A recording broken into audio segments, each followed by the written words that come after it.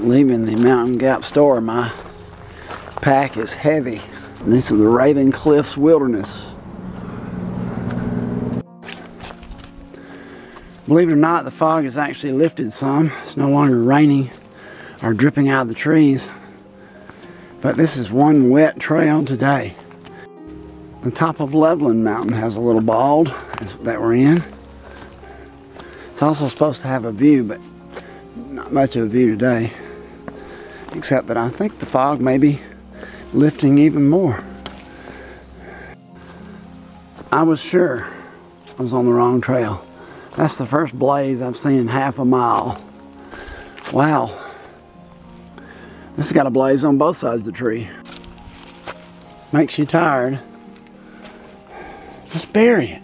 Put a rock over it. Here's a nice view, really nice. It's cleared off today finally. This is a great view and worth the wait. So when I got here there was no fog and now it's rolling in. And this is night number 3. You can actually see the clouds rolling in the valley. The view from this campsite is pretty spectacular.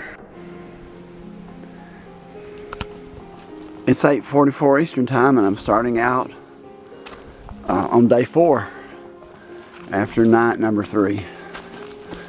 Pleasant night by myself. Plan to make about 14.5 or 15 miles to the Blue Hole Shelter. Looks like more of an altar than a fire ring. Was a big one. This is Tessanati Gap, I believe. From this gap, Tessanati, the trail goes up Wildcat Mountain, about 500 feet climb. So we pick up the Raven Cliffs Wilderness again. It is a tough 500 feet with steep switchbacks to get up here and see this on top of Wildcat Mountain. So here's Whitley Gap Shelter Road, which is about our trail, which is about 1.2 miles, they say here. Somebody left trail magic, I guess you'd call it. Maybe it was just they brought too much. This is Hogpen Gap. This is the Mark Trail Wilderness. I just passed an old gentleman hiking in a kilt. No kidding, a skirt. This is right at the halfway point between Springer Mountain and Deep Gap. Look at the stonework on this trail. If you want to see changing leaves, now's the time. But they're littering the ground and covering the trees in all the varying shades of fall, and it's really pretty here.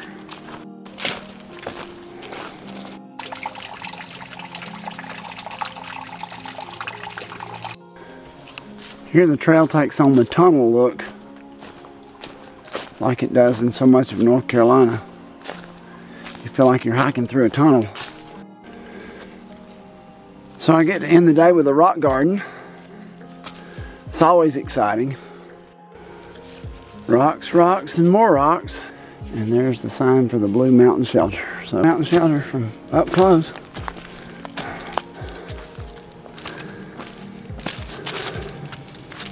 Here it is. Just me and all my mice friends.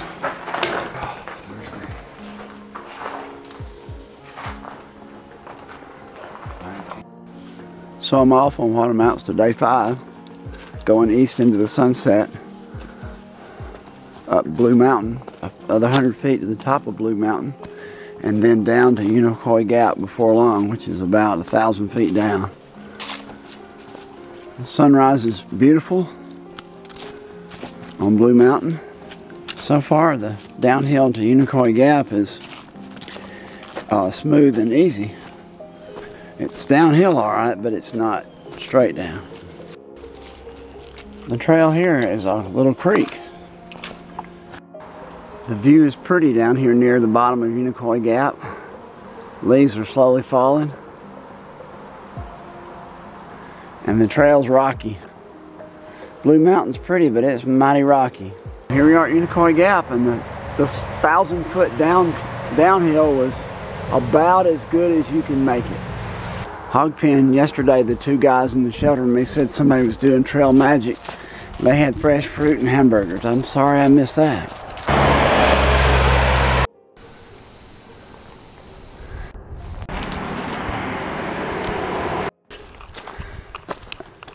Actually, the climb was 1,100 feet in a mile.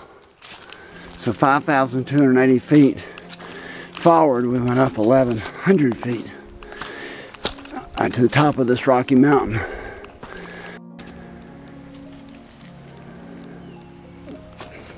We're going to lose the 1,000 feet we gained and start back at about the same altitude of Unicoi Gap. This time it'll be at Indian Grave Gap.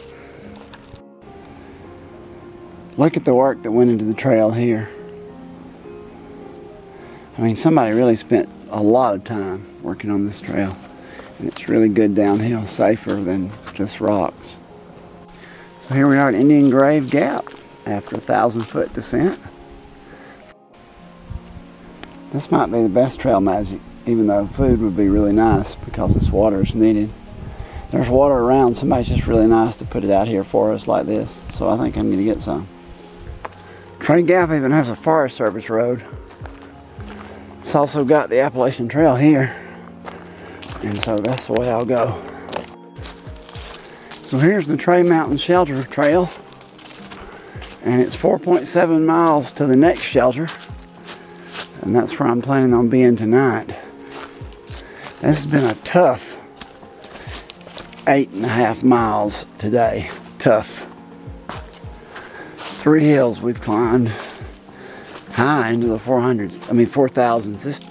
This shelter is still pretty high. Mushrooms add color to the woods. I think this is Sassafras Gap. Well, this is Addis Gap, so the trail goes 800 feet up now over a ridge and down the other side to the shelter. It's about a mile up the hill for a 1,000-foot climb. So 5 to 1.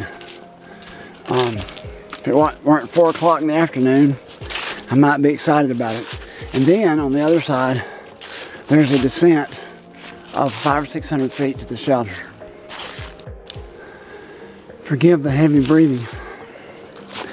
That's the 4th long climb I've had today. I believe I could have made it this morning earlier, but boy, that was tough. As I was climbing up the hill, I remembered 4 hours of football practice at W.S. Neal in South Alabama in August without water. And I knew that was worse than this hill.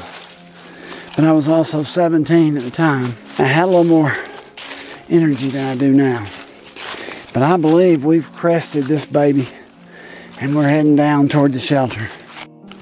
I have to say, that is a wonderful sight.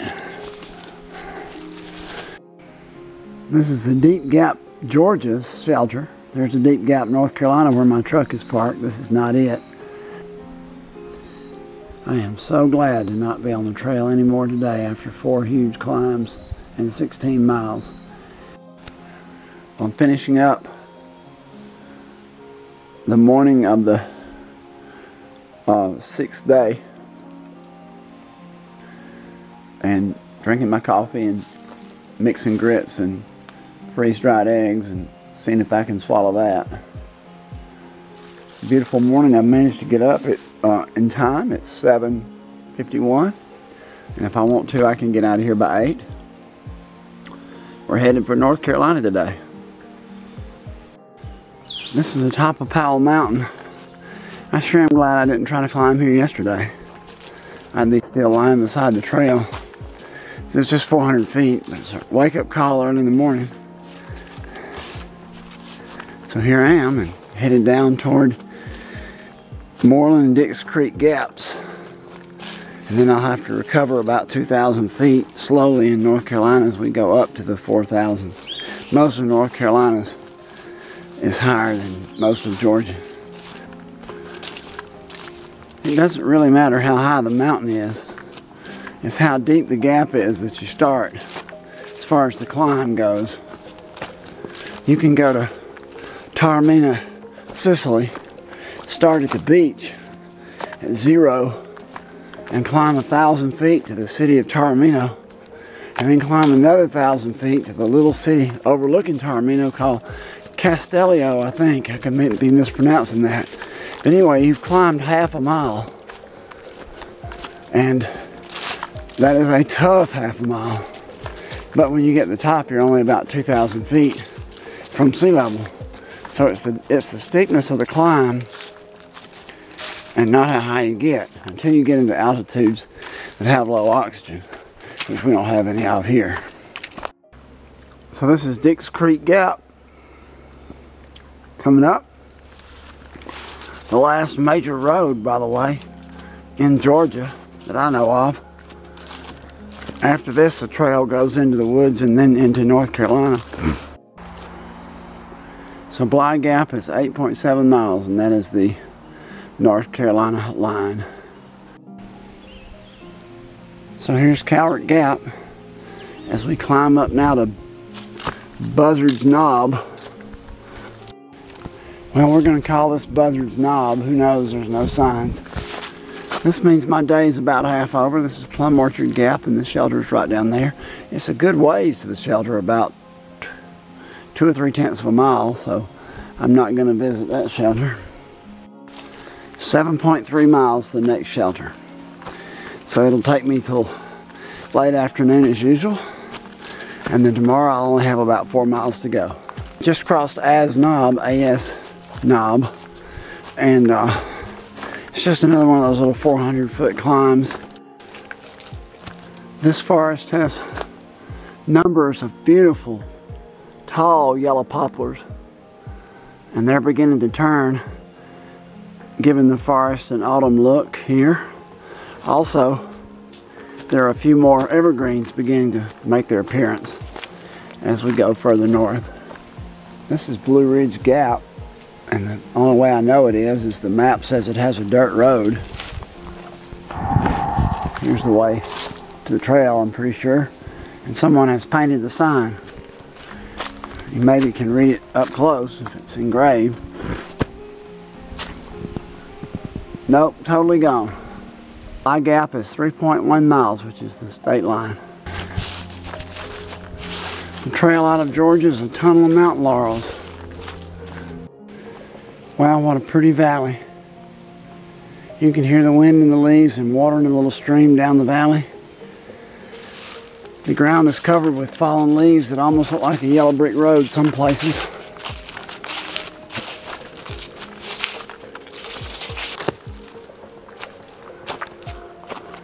I guess the pipe in the tree is the line. And then this is what you get.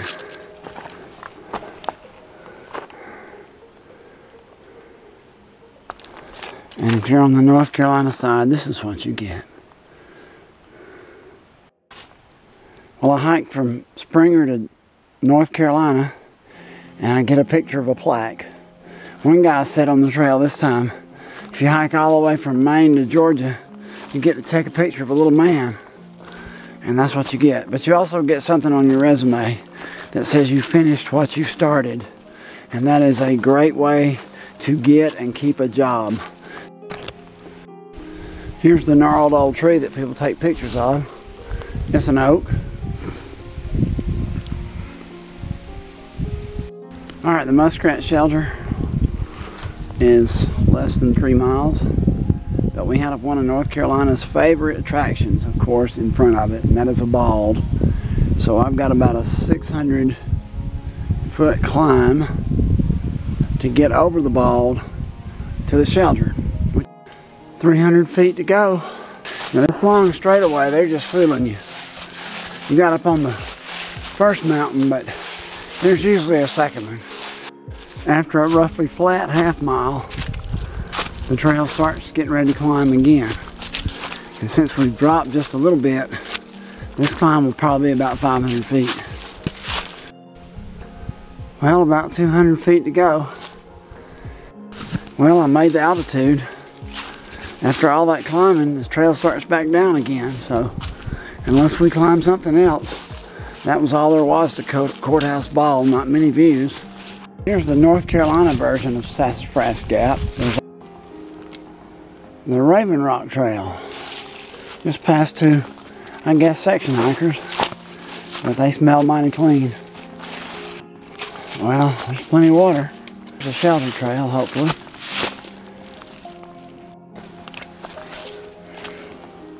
Once again, I'm so tired, I don't care if it's just full of people. And full of rats, too. I bet you it's full of mice, I can tell you that. Last night, they were trying to load my pack up, and I had to put a stop to them. See all the mouse hanging strings to keep the mice from getting your pack? There wasn't one last night, so they were getting my pack. In fact, one of them had it on his back walking off when I stopped him. Humans are generally weird creatures. I'll take a picture of that in case my legs don't do well with all those climbs. All the rest of it's fine, but the climbing seems to really take it out of me lately. But I made it, and I've got about 4 miles to my truck. So. Well, I was joined last night by a troop of Boy Scouts in the shelter, and they all set up their hammocks, and then a flood came this morning. The only smart one was in here with me. So it's a little later than I hoped, but I'm getting out of here pretty quickly. So here we are at Chunky Gal Trail. What a name. And there it goes, over the Chunky Gal Mountains. You can hear the wind blowing as the front comes through. All the warm weather from last week is going away. The temperature's going to drop a pretty good bit today and tonight. Well, it's been 90 miles, counting visits to waterfalls and other things that took up some miles. And I've come from Springer Mountain now, and I see my truck down there in the bottom, so it's got to be Deep Gap. And I sure am glad to be here. So now I've finished the Georgia section and the North Carolina section to Fontana Dam. About 180 miles of hiking. Here's the Deep Gap parking lot, sure enough. And there's the white truck.